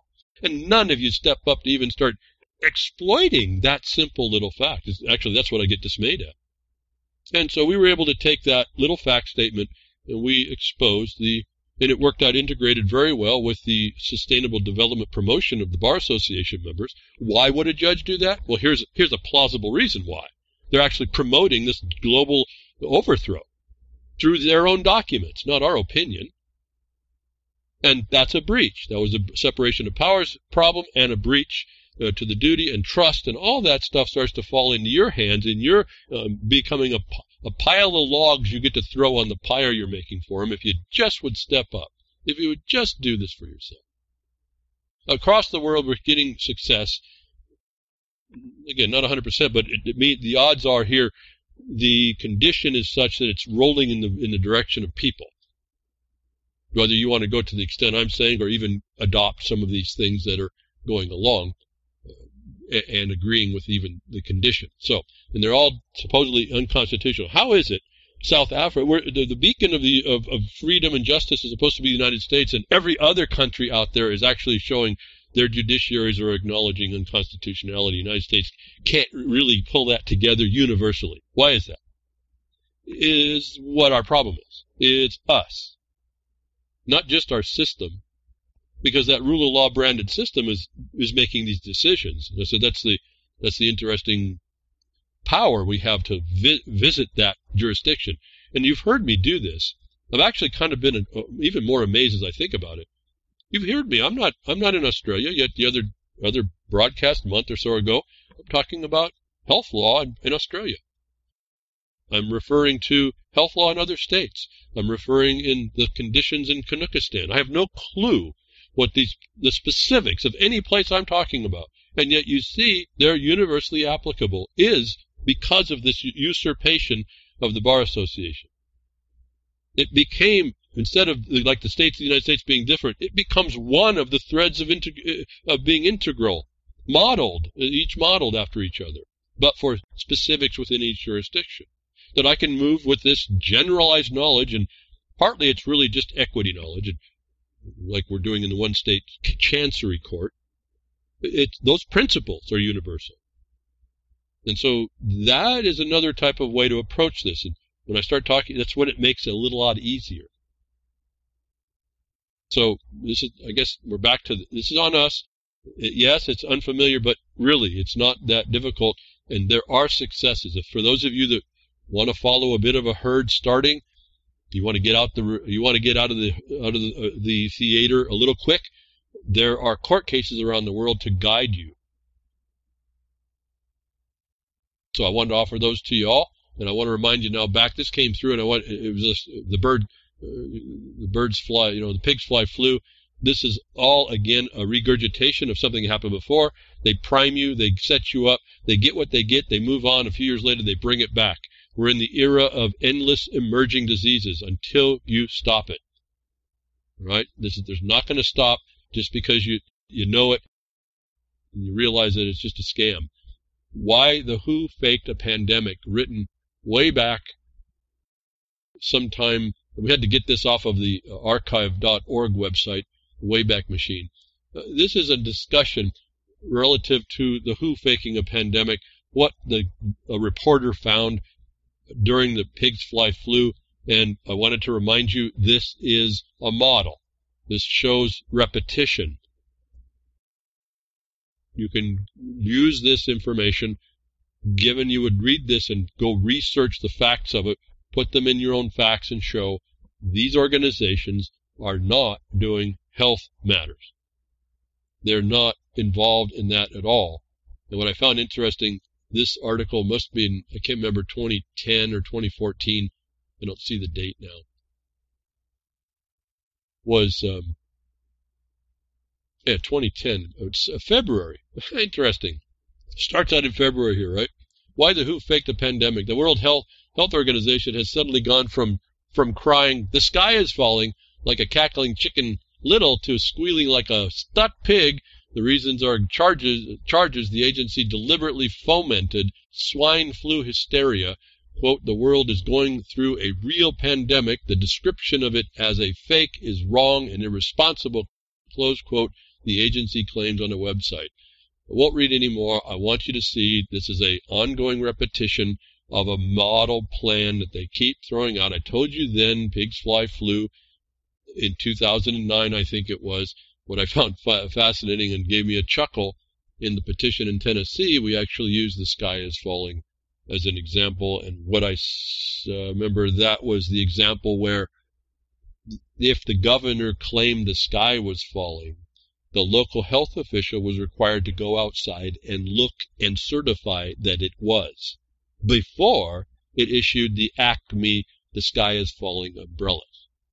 It's actually a passage in the Tennessee lawsuit to some nature, paraphrased. That they referred to the sky as falling is a continuing theme, which I just kind of laughed a bit, chuckled just a little bit. The point being, the very serious point, that the WHO is faking pandemics. And I told you this is no different than what I was pointing out, the pigs fly flu, that this would be something when pigs fly, is what I told you long time ago. Is the same thing we're seeing with the COVID, but now even more so. You see, I'm learning even more. Then I just had the knowledge it was no good. Now I know how to identify that it's no good and how to get those that agreed that the sky was falling without going out and checking and then harming you. So I just want to point out, we all learn as we move, but are we learning in a focused attack to focus in? We didn't have it in, I didn't have what the knowledge I had for the pigs fly flu. I certainly have it for the pigs fly flu 2.0, which I told you, and I called it, I think now it struck me about January. So we can give it any name. It's still a fake. It's done by supposed, in one state defined in rule as an appropriate medical authority. And then we have by their own statements, nothing they do is actually medical or anything else. It isn't even environment. You can say climate change is not about the weather. COVID's not about the medical. The pigs fly flu wasn't about a pandemic either. These are big, just exploitive, organized criminal syndicates that we cannot necessarily stop on our own outside, out there, but we can turn to local, which I say, and again, thank you, William Robertson, rest in peace. You were there too. We were there talking about it together. You see what's going on global. You see what they want to push it as a global, but your power is going to be local. Is this thing called COVID? It's no different. No different. And so, again, as I think about how we been doing this and repeating, I said hindsight 2020, there's nothing new here at all. Not just that it's not new in the sun. The specifics are coming down, and I just found it fascinating. This came back around to tell people this someone wrote about the WHO faked a pandemic. It's no different than this, but now we have all these other players. We can literally know how to out them if we would just do that. Operation Warp Speed is using cia-linkedcontractor to keep COVID-19 vaccine contract secret. I told you early on, I think it was around March, I said, remember, be careful. When the military was involved in the pictures, they said helping take the tests and all that. I said, that is a notice to you that the military is involved. I said, this is a military operation. I said, you're going to watch this be a theme, part of vaccinations and relative to the military. And you understand, if you listen to me long enough, I'll tell you we're under, if you will, hidden, a spaghetti western false front, but a military occupation, which can go back, one of them can go back to the time of Lincoln and the overthrow of this place. At any rate, the administrative districts that were created are really military districts. I said, when the military comes in, watch out, that's just them showing a face and put a happy face on things, but that's what's really going on. Now we have many, many months go, and Whitney Webb, to her credit, and maybe here to the Last American Vagabond, make a report and show secret behind-the-scenes connections, not just to the military, but the CIA-linked contractors. So we have this, you can call it deep state. This is a function inside the government, a corruption beyond imagination, I'm sure. I want to point out to you, you're not dealing with COVID. You're dealing with something on the move, all organized, all moneyed up. Everything's going to happen, and this is a war. I guess is the only thing. And you're going to have, I keep saying it, you can be a casualty in the war, I suppose, but maybe some of us are more partisan. We're not going to allow that. I certainly haven't been. I'm just not wired to allow it somehow. It's a character defect. I'm going to look for, and I have been, and I have found, the Achilles heels wherever I find them. I know to look for them. I know where I'm looking for them, and they can be found. We're not that helpless. We do have to do some study, and we are up against these things. I don't necessarily get so buried that they're a secret contract. There's all kinds of secret contracts relative to the government. That's what national security is. But when you see them being foisted on the people themselves, like 9/11, I told you the extension of 9/11 would be coming on the medical martial law coming that hadn't happened yet early in the year. Here we just have the proof of that. So I guess the point is I don't get buried in it. They're there, confirmation. They're telling you you better start focusing on what you need to do local. And I don't think just storing up a bunch of food and getting your ammunition is the kind of preparation I'm talking about. I'm saying prepare quickly and act. We can shut down the things where they're going to vaccines, COVID-19 vaccine, something they can't test, they're bringing a vaccine. They're bringing it by a military maneuver, quick like a bunny to you, utilizing corporations to do that now. I hear Walgreens and someone else is on tap. It's all a military exercise against you. This is a war. Whether you want to really ignore it, I don't know. But we can stop it. Once you stop it, there's no certification in your state or county to start with, which you can expand to the state. You stop this whole machine from coming and taking your life without firing a shot. Oh, wait a minute. They are going to fire a shot, aren't they? It's just not going to be necessarily lead. Maybe a little bit of thimerosal. Maybe a little bit of squalene. Maybe a little bit of human DNA. Maybe a little bit of genetically modified material allowed by the International Biodiversity Convention. Maybe. All right, you are under attack. So, thank you for both the people, Whitney Webb and the American Vagabond. Don't know either one. I know I don't get much response by anybody, so it doesn't really matter. But there it is, some more information. What are you going to do with that? I would say you're not going to do anything with it directly. You're going to know this is an imperative that's moving. They didn't call it Operation Warp Speed for nothing. But you're going to have more than you resist in order to stop this. And one of the best ways to do that would be start getting practiced up on things like a COVID, getting the record made that they don't actually have anything, identify that the things they responded to. See, I haven't been going down the administrative breach track. They offer you, they require an administration of government that they do it properly without breach. Each one of those types of violations. Now, I was trying to do some quick check, but with so much going on, I didn't find what I was doing. I had it somewhere. In fact, it was out of the UK. UK is kind of fun that way. They have a lot of this stuff ready to read. You can read all about the administrative problems that can happen when administrators, government officials, don't administer to you in administrative capacities correctly. It's like big crimes. And so none of the words came to my mind. I couldn't find it all. But this is what's underpinning all this as well that you could go after that I don't. I'm after the first, just go to the legislative side first, then maybe we'll go after the administrative. But some of you may not feel too confident, I suppose, to do that side. It's maybe easier to do the administrative. Now, it won't get you so far so fast, but you still build that record, and that's really important. But how Operation Warp Speed's big vaccine contracts could stay secret. Well, if it's a national security, it's going to. Okay, so I just want to point out, I'm not going to get lost the fact that they're there. Great work to uncover it. It's confirmation and you have to prove all that as well. But it's just the theme that we're into something that's beyond us and really capable. And we can blame it. We can point to with deep state or all that nonsense. They're coming to hurt you. They're coming to hurt you, and they don't care. They absolutely do not care. I don't understand all of it, actually, but I can see its function. And I knows them when I sees them is that Lieber code thing, remember? Okay, that they can find CIA involvement, that they can find secret contracts, they give military contractors. As I told you, the military was there. That when the military was there, what they were telegraphing to you is that they think you're a human animal, and that military is treating you as a veterinary for your care.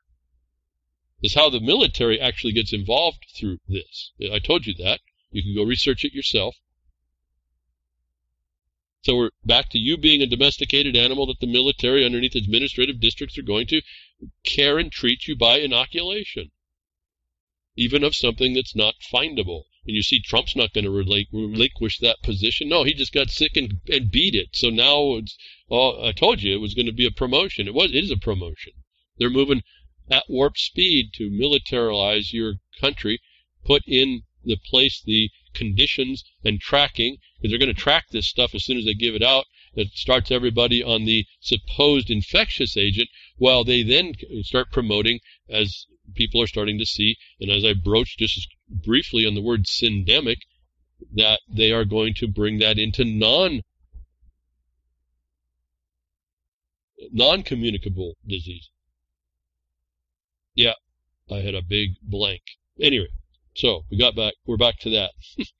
Non-communicable diseases. So your non-communicable diseases, all those comorbidities we talked about that are actually killing you all, those are going to be what they're going to track and trace. Now you think, how are you getting away from that? I told you your life, your existence is a threat, a comorbidity to the environmental health of the green religious. Whether they're Republican or Democrat, however you want to point it out, it's all promoting. Moving into the potential problem, and a notice to us, the quiet death of a RAC, a Strange Cultures, interesting story. Until recently, the Recombinant DNA Advisory Committee, the RAC Advisory Committee, served as the country's highest level review body for novel biotech research safety questions. Well, I don't know. They haven't been serving us very well, have they? But anyway, they're there, and I'll tell you, this is kind of important for those of you that don't want to do the judicial side but want to start filling the hole here. I've talked about these RACs before.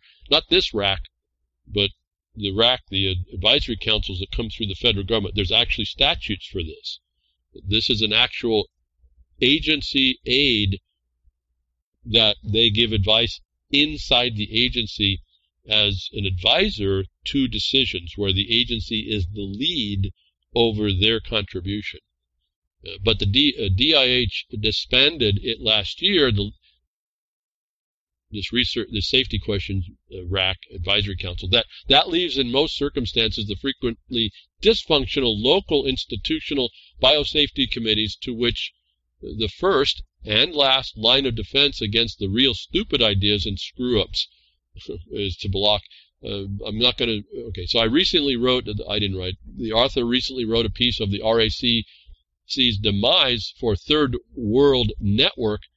It's intended for an international audience, but should work just fine for interested people at home as well. The 7-page paper describes the RAC's historic role in biotech oversight, and the curious decision to disband it, in many eyes, was the centerpiece of biotech research oversight in the United States and the influence in the U.S. interest around the world. So careful, as I talked about the military, U.S. interest is the military interests.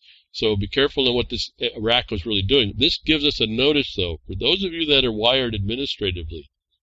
Remember I told you the RAC is really just an advisory council to an agency. This is probably the NIH. That does not stop the oversight. It's not as efficient. Whether this was really efficient and helpful, I don't know. Maybe gave them a good thing to say, oh, well, we have a safety committee. You may be able to be focused on being the backstop for what they just took out by your involvement in comment, and be one of the people that involves yourself, like I have through Jefferson Mining District, writing comments against public land management policies and federal registers to show, just to comment again. Typically we're showing the illegality in certain areas, encroaching on trust breaches. We were that witness. You can, if you're interested in this biosafety thing, you can be watching this. And this is just reminding me, well, that RAC was inside the government agency's will anyway. This shows us that they pulled that away, and it's not as an efficient response, but those of you that are organized can come together and be the witness for the very same policies that have to come through the Federal Register. It sounds like it's futile, and in some instances you might think that it is, and in some instances you can see that it is. But I've found, for us, it's really a stumbling block. It was so much a stumbling block what we were doing as Jefferson Mining District against withdrawals, let's say, that the BLM stopped. They couldn't get any withdrawal through. Withdrawing land for mineral development, which you should be terrified at, because the mineral only develops where it is. It's not anywhere else. And so you keep that from people, you're taking away wealth, jobs, you're taking away economy, you're taking away future substance and the ability to get substance And you're then forcing everybody into this debt system that they have built for you. So withdrawals is a really big deal. The public land was supposed to be used for the people. If the mineral is there, it's the only place you get the mineral. You're not supposed to withdraw it. Well, they're trust breaching like crazy. Well, the agency couldn't do it. What they did and I think they did it to get around what we were doing, they went and they secretly, I want to talk about secret contracts, they secretly petitioned the legislature, the Congress, and that was that time I told you that they enacted a sweeping withdrawal of lands from mineral entry across Oregon, Idaho, or the rest, all the West. I don't remember now how many, maybe couple million acres was taken out of production. They stole from the posterity, they stole from the current people today. And they had, I told you then, the Congress has no qualms, Republican or Democrat, no qualms to violate their own trust, their own obligations, which were established back before the mining law. This is another detail that lawyers miss. And this is up to us. You can be an obstruction. We don't have enough people, apparently. We needed a whole bunch more. The district needed more people that were active and talking with the Congress people to identify for them their breach before it happened. We didn't have that. And so we now see, is what I explained. You can be a stop, but we need more people that care to step forward to help. Many hands make light work. But in this case, we had coverage. We didn't have the coverage. We stopped them by administrative comment. They went and did a different style of breach. Another type of theft. I'm not feeling that was futile what we did. We held them off. In fact, we probably saved a lot of people in production for a long time that way. But ultimately, they'll be the criminals that they are. For that, I need help. I need help. The district needs help. You need help. What your issues are, you need help. But you have to start. We were the start. We started with comments. We started by attacking racks that were inside the federal law.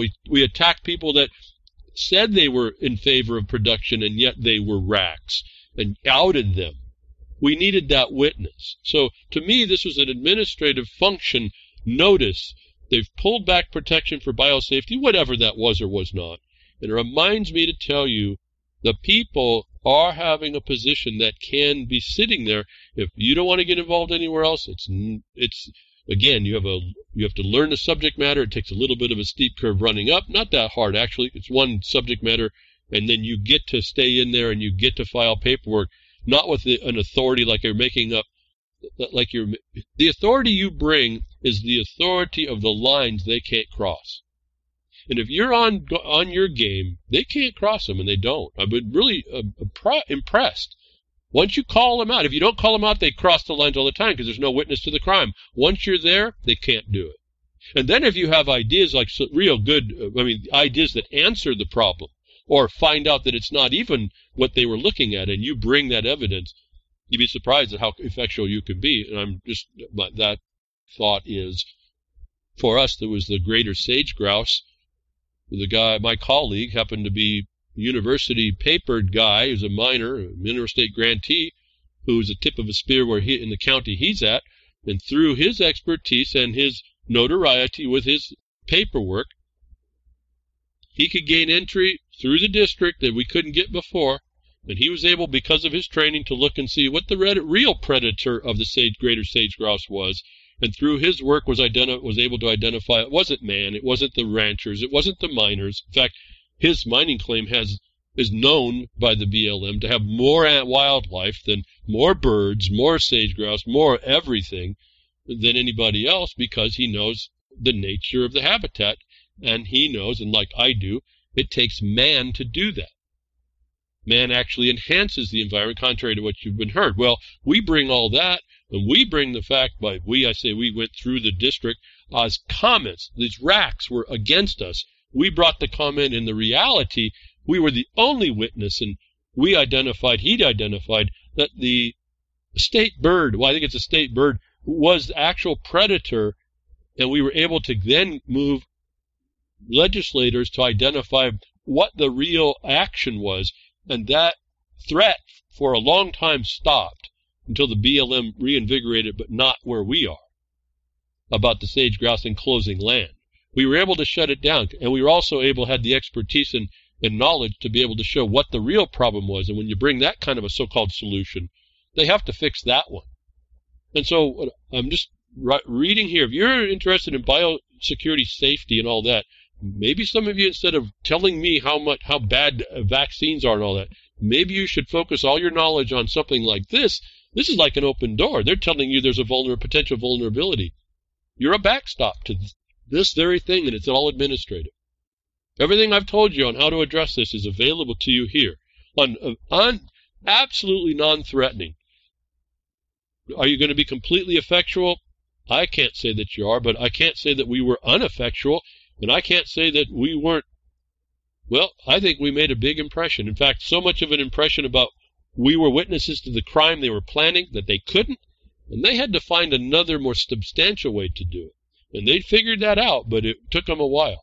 On this kind of a thing, I'm not so sure. If you don't come with your hysteria and you come with the facts, and you understand what I've been telling you, you're going to go a long way. So they're giving us notice that they're going to apparently somehow they've figured there's no more need for safety, biosafety. They think they're going to do it a different way. I'm telling you, the people, and those of you that are interested, you want to talk about chemtrails or vaccines or medical malpractice, vet rights, all that stuff is there for you instead of endless tweeting, endless social engagement, this nonsense, endless opinionating, and what you could take all that energy and that knowledge and actually focus it on something that could actually get something done. So, yes, that's my pitch for us getting involved in other ways while they attempt to pull back all the stops to harm us more on a machine that's well-oiled and well-funded and well-capable and well-willing to harm all of us. I can't stop that. Even you, one of you that listens to me, you can't stop that. We have the ability to. It won't happen if we, as I put on my Twitter, bloviate. We have to take some action.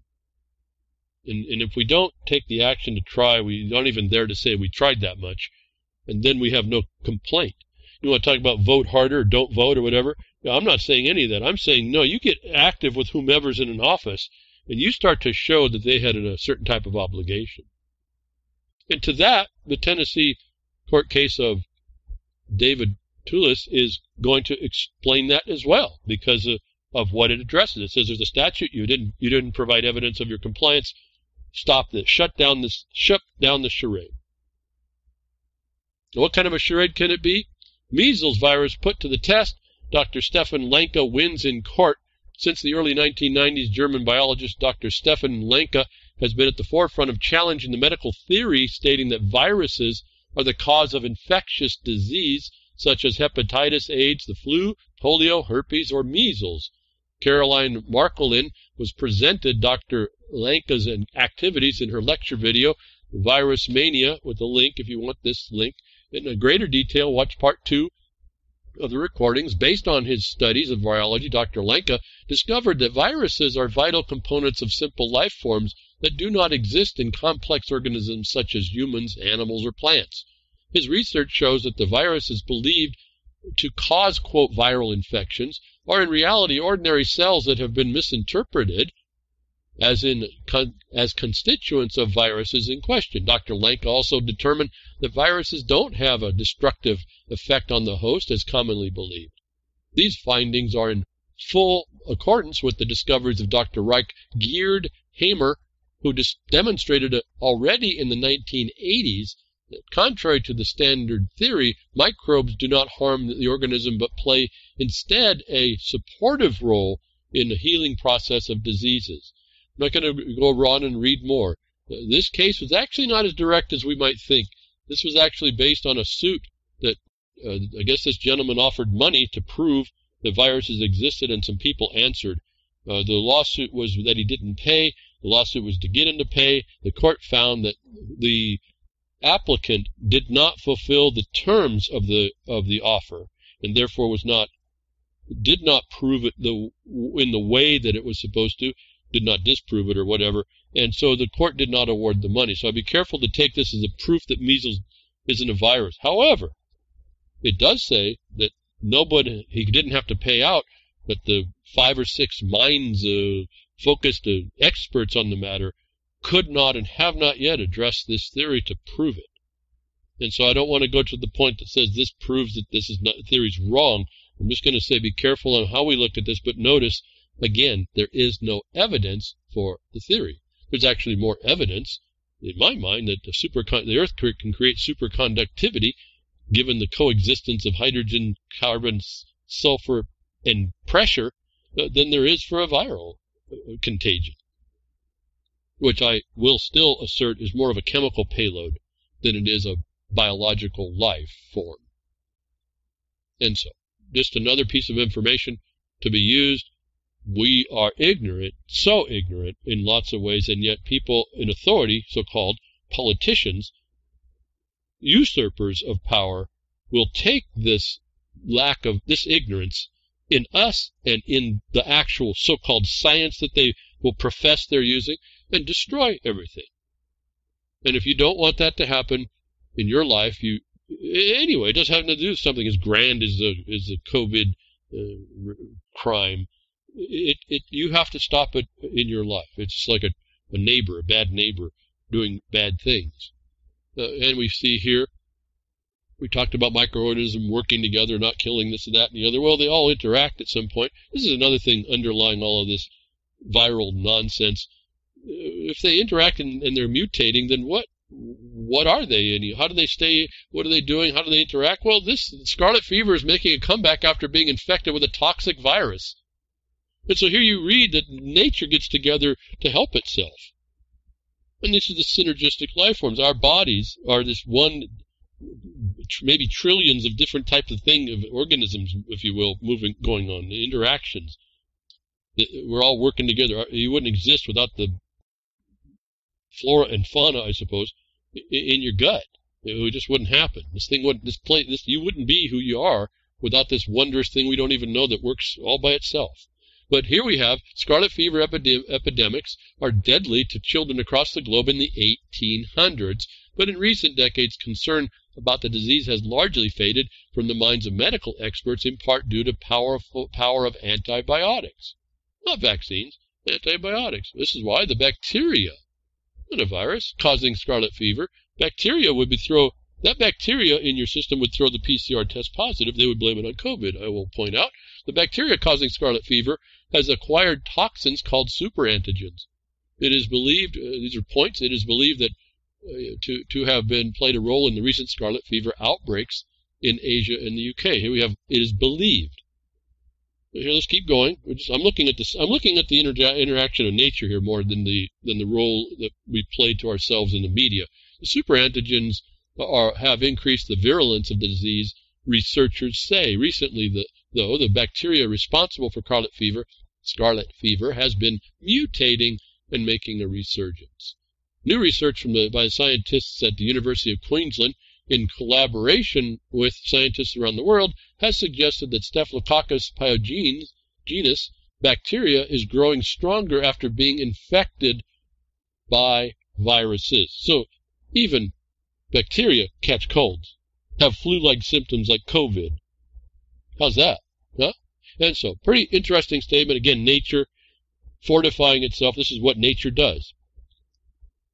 And so we have, where we heard before, that there's interactions that go on that may alter how we need to look at this. Here we have a bacteria catching a cold, making itself stronger. Well, if that's the model, how are we becoming weaker? Not for an analysis here, just as a thought. I mean, how are they saying that because we catch this stuff, it makes us weaker?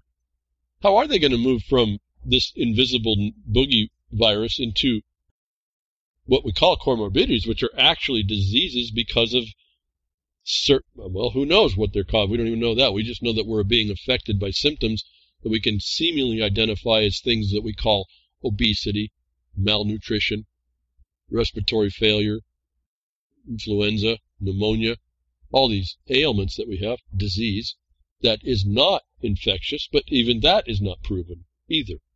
Our minds are a pretty powerful conduit. Anyway, The odd bacterium appears to protect its host from damaging effects of stress.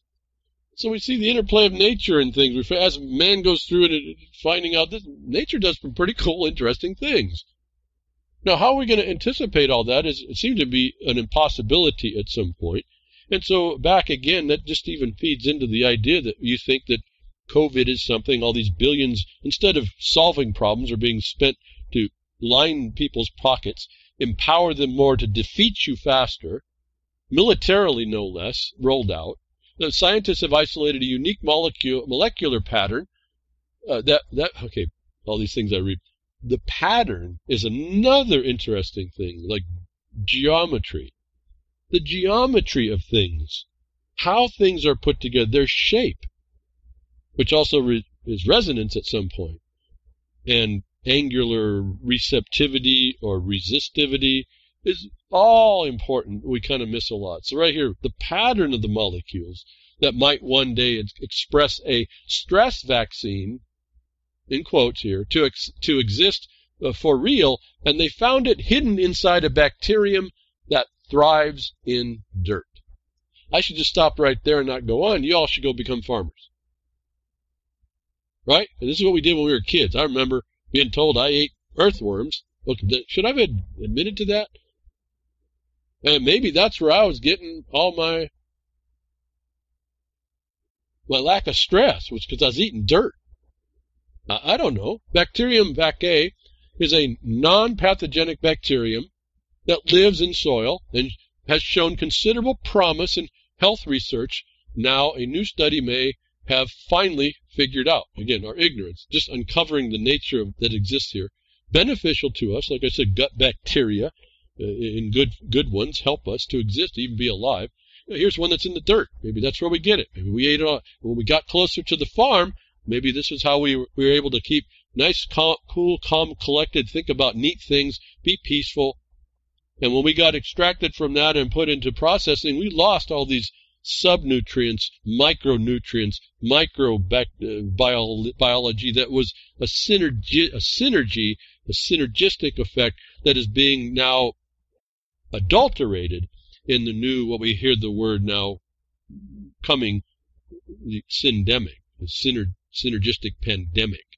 See, they're bringing all your life now is a crime, and they're going to be tracking and tracing that. It doesn't have to be infectious. And I'm talking right now because I'm anticipating looking at someone's work who's just going to give you a list of things of the work they did. I'm going to try and present that next week. I got to it way too late. And it's all in this whole theme is just right here before us to see. Here's a bacteria in the dirt. How about if we all go back to the dirt? How about if we start working in the dirt? Get some dirt in our fingers and then go have a sandwich. The findings suggest that a specific kind of fat inside the M. vaccae could be why exposure to this seemingly beneficial bacterium in ground soil may be good for us. Again, may. But I'm still here after eating earthworms and dirt. And with that, I'll be with you next week, tech diffs or nature willing.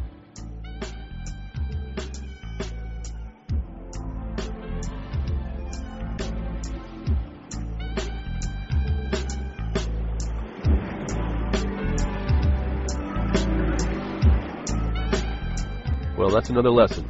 I hope with today's information you can take it to those that misbehave. From behind the woodshed, leaving his mark on the beast, this is Hal Anthony. Till next time, journey with purpose.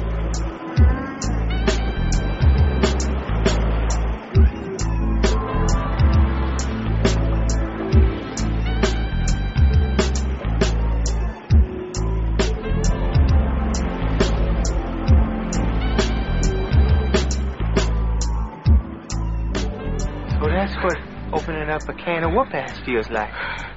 Son, you just opened a whole case of whoop-ass.